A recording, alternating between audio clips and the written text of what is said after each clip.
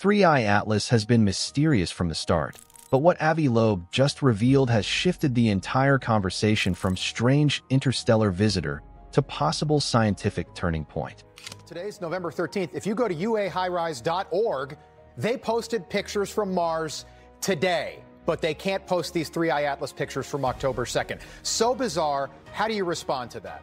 Because according to Loeb, Harvard astrophysicist, interstellar research pioneer, and the most controversial voice in modern astronomy, 3-Eye Atlas is not behaving like a typical comet, asteroid, or even a damaged debris fragment drifting between stars.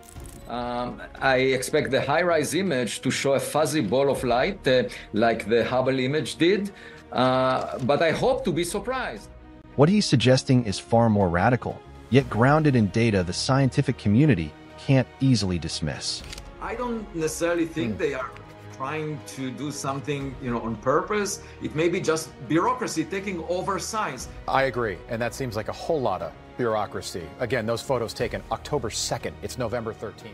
Loeb isn't claiming aliens. He never starts there. He always starts with evidence. And the evidence of 3-Eye Atlas, he argues, points toward a pattern that is now too consistent to ignore.